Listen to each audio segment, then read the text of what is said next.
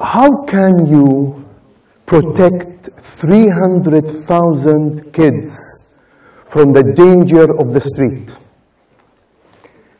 How can you expose and hopefully infect 360,000 people with the entrepreneurship virus? To answer this, it's personal, and it's very personal, extremely personal. I have to take you back when I was young, handsome, and with lots of hair. My dad, bless his soul, after the words of God, planted the words of Gibran Khalil Gibran, لا تعش نصف حياة. Don't live half a life. This intrigued me, shocked me. How can possibly somebody lives half a life?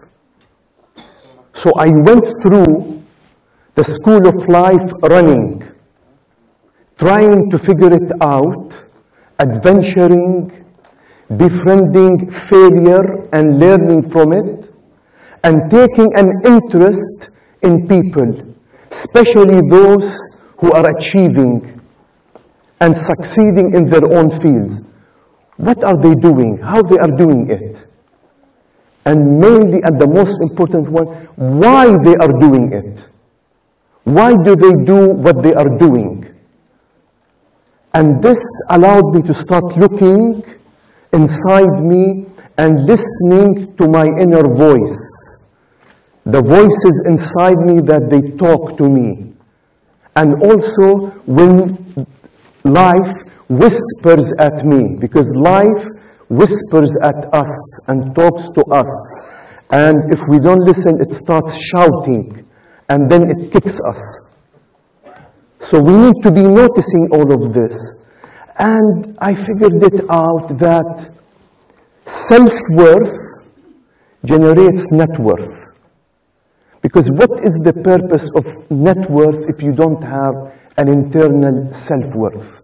And this is where I stumbled over purposeful living. To lead a purposeful life. To have a meaning for your life. And when God tested me, and I lost my 17-year-old son, everything, the words of God, and my experience, everything came in, it made sense. I am being tested to do something better. I am being tested, وَبَشِّرِ الصَّابِرِينَ. I'm being tested for something. I was picked to do something. And I did not play dead. I established something called Hikmat Road Safety. My late son's name is Hikmat. I wanted to protect kids and people from street accidents. And we have achieved a lot with this. But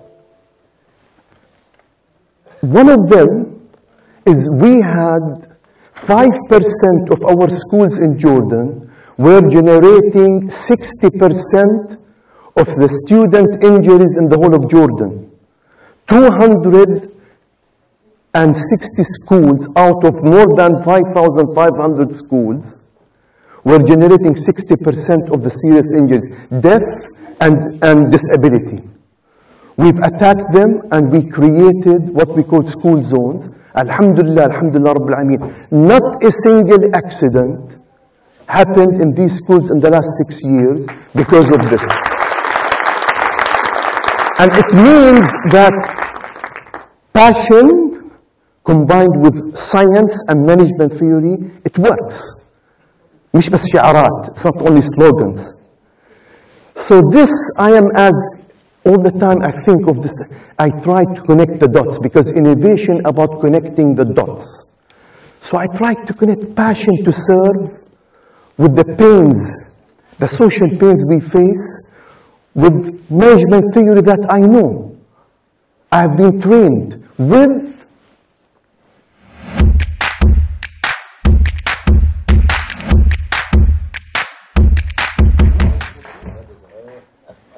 So, as you can tell, I love falafel. It's good for you. So what is falafel? I tried to decode falafel. Falafel has standard sizes. It's quick and simple to make. It has local ingredients, and obviously I hope it has mass appeal. It's affordable, repeatable process, and a scalable process. I looked at all these ingredients. I said, how can I apply these principles into social change and to impact more people with less? And what we have done, we came up with the falafel theory. Obviously, you have to come up with a theory. I'm a consultant. I have to come up with theory. So what we have done, we looked, especially the males, the boys, were being hit by cars because they play in the street football. There's no place. What we have done, we create, because I was young, and I was a naughty boy when I was young, as you can tell. We used to play the same thing, but we had a school. We go inside and we play football inside. In Jordan, the Ministry of Education at that time, they used to close the schools because they were worried the boys will destroy the schools after school hours.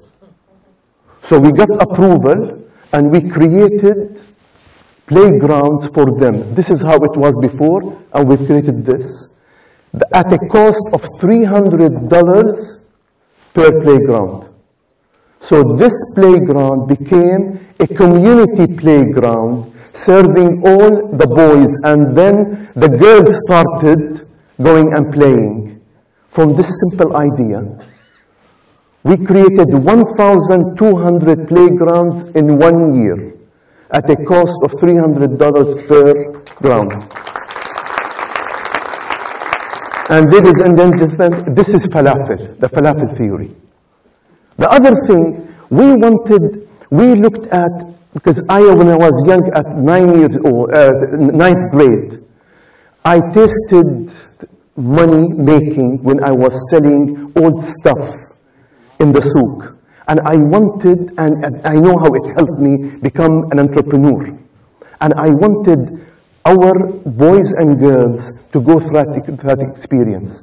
So we have created a company school program that young girls and boys, they start a company, and we give them $300 of capital to start a company. A group of 10 boys and girls, they start a company and they go through the experience, through proper training, coaching. And we created 650 companies in Jordan. And in 2016, they made $500,000 of profits.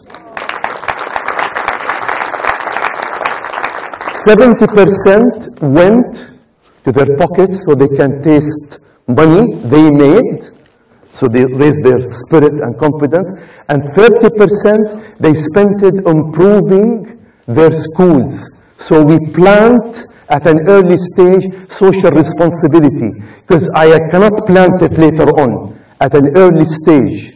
So this is 650, and remember how much they have engaged around the school, the community, their mothers, their fathers, and obviously 82% from the profits came in from girls' schools. I mean, this is the challenge that, because girls in our society, they want to prove themselves. The boy can play all day in the street, nobody will ask him anything. The girls, they found this as a safe place for them to prove themselselves, to create something. And their mothers, they engaged so much in this program. They came, they trained them, so this became a community program. In addition, what we have done, the same idea, we looked at desks around the schools in Jordan, on top of the schools, on the side, broken, and nobody is doing anything. So what we have done, we have vocational schools with boys being trained to be carpenters. But it was meaningless for him because he was in a school doing stuff, but he never made money or fixed something. So what we created a program where we pay $1 for every